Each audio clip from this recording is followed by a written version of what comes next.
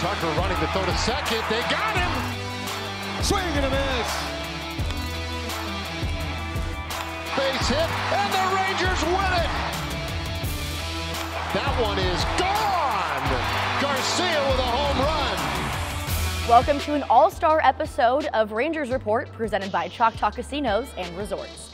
The Texas Stars made history as the first team since 1976 to have 5 position players start in the All-Star game. The Rangers sent catcher Jonah Heim, second baseman Marcus Semien, third baseman Josh Young, shortstop Corey Seager, outfielder Adolis Garcia, and righty Nathan Eovaldi to Seattle this year, showing the dominance of their first half of the season.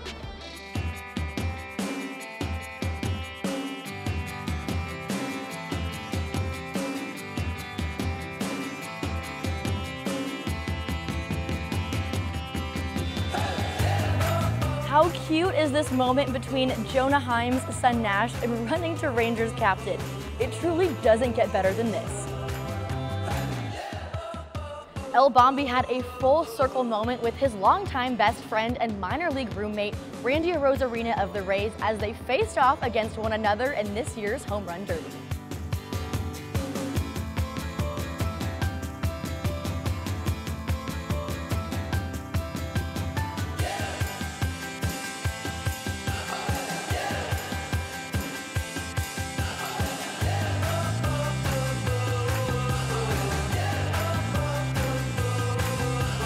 Going to fall short of Randy Arozarena, so the 5 seed will knock out the 4 seed, and Randy Arozarena will move on to the semifinal.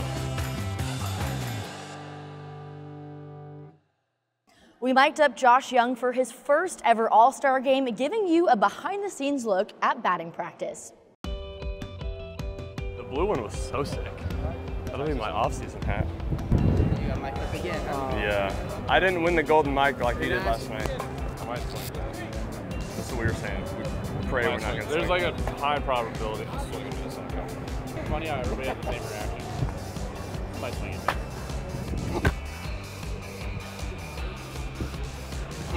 Oh, there's the foul ball. Painting corners that time. You know, he's slider heavy.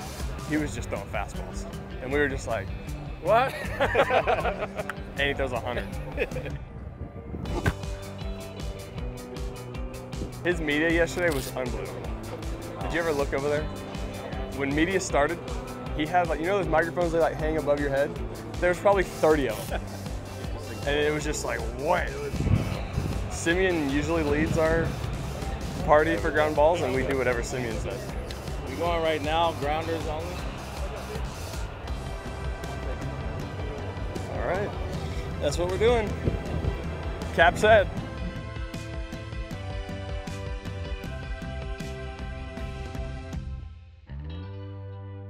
Then it was time for the game. Eovaldi tossed a scoreless second inning, and check out this catch from Garcia. Here's an opposite field fly ball deep to the track, and a leaping grab made by Garcia. Highlight play to begin the All-Star game. Back in Arlington, I caught up with righty Jon Gray about the team's first half, what has been clicking for him so well on the mound, and how those dugout handshakes are actually formed. Hey everyone, I'm here with Rangers righty Jon Gray. Jon, you have had a stellar first half of the season, 1.05 whip, a top 10 in baseball, and also the 11th best ERA in all of MLB. What aspect of your game has been working so well for you this season? I just feel more confident out there. I feel like I'm not letting big innings happen, and you know that's been a huge part of it. But when things are cruising, it's going well. But like when things also get tough, I feel like we've been in lockdown mode, and that's really been the key. This has been your first season working with Rangers pitching coach Mike Maddox. How has he shifted the mentality of this Rangers starting rotation? Whatever he says, it makes you feel pretty confident, and you believe and you trust in whatever he tells you. But at the same time, he's got that demeanor about him. But he keeps everything really simple. It's not as complex as you think it is, and you know, he, like with me, he keeps me from thinking too much outside the box. So just keep it simple, stick to your game plan, use what works. What is one way that you've seen your game plan shift this season compared to last? Well, I've changed breaking balls a little bit here and there. Started throwing a different slider this year, so that's been kind of a different look. But But I feel like just confidence with everything. The fastball, even the changeup has been a big key. You mentioned your slider, and that was something that you were working on tweaking this past offseason in spring training. How effective has that been for you so far this year? It's been really effective. It has, and I'm glad I kind of tinkered with it in spring a little bit because it's been very useful, and I've been able to rely on it a lot. This Rangers rotation is something so special. You're tied for the best whip in all of baseball. How different is this rotation for you compared to last season? Well, it seems like we got like all the help in the world right now. You know, even when we were a guy down, okay, the best pitcher in baseball down right now, and we've had Dane Dunning stepping up and like throwing, you know, some of the best numbers up in baseball. So it's been great, and just having that every time we take the field, knowing that we have a good chance of winning has been awesome. For you, how has being around pitchers like Nathan Eovaldi and even Jacob deGrom made you a better player? Just seeing the way they prepare, picking their mind a little bit on things they think about. I feel like I've just learned so much since I've been with them, and they've been a huge help, especially Nathan, like especially mechanics. Like he's so good with that stuff, and he's got an eye for that, and he's been a huge help. You mentioned working with Nathan. How is one way that he has helped tweak your game and really dominate on the mound? You know, one thing I like to talk about is just mentality. Just mentality with certain pitches, how we pitch guys looking for sliders, how we pitch guys looking for the fastball. I mean, things like that. But I would just say heavily mechanically. Like he's so good with the body down the mound and how things work. If I know something's off, I can ask him, and he's got a good idea about it. How different is the energy in the Rangers dugout this season compared to the last team that you were on here? It's been more energetic, that's for sure. And we got some good dugout energy.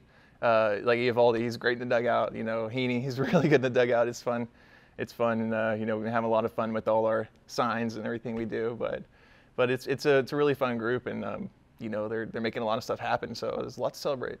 Speaking of the dugout, do you have any fun secret handshakes or things that you do with your teammates? Like I see Adolis and Zeke are always dancing in the dugout. So do you have any fun either pregame or during game rituals that you do?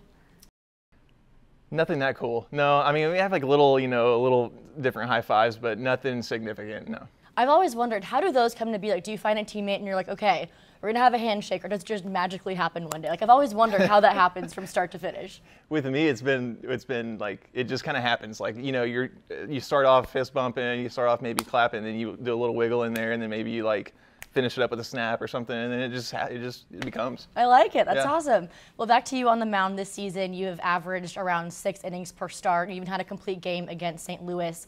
What has been your key to success as far as going so deep into games this season? Like, what is different for you in that sense? I feel like the games we got deep in, limited walks for one, like not pitching around, like really attacking the zone, being efficient with pitches. I feel like that's been the key. And just getting those early outs, not throwing 4 or 5 pitches each batter, you know, looking for a sharp one in the zone and looking for that early ground ball. Big second half coming up after the All-Star break. What is your #1 goal? Ooh, stay healthy. Stay healthy. I'd say that's #1. I love it. Well, Jon Gray, thank you for the time. Enjoy the All-Star break, and we'll see you for the second half of the season. Awesome. Thank you. Thanks, Jon. The second half of this season guarantees excitement as the Rangers push for their spot in the postseason. I'll see you at the ballpark.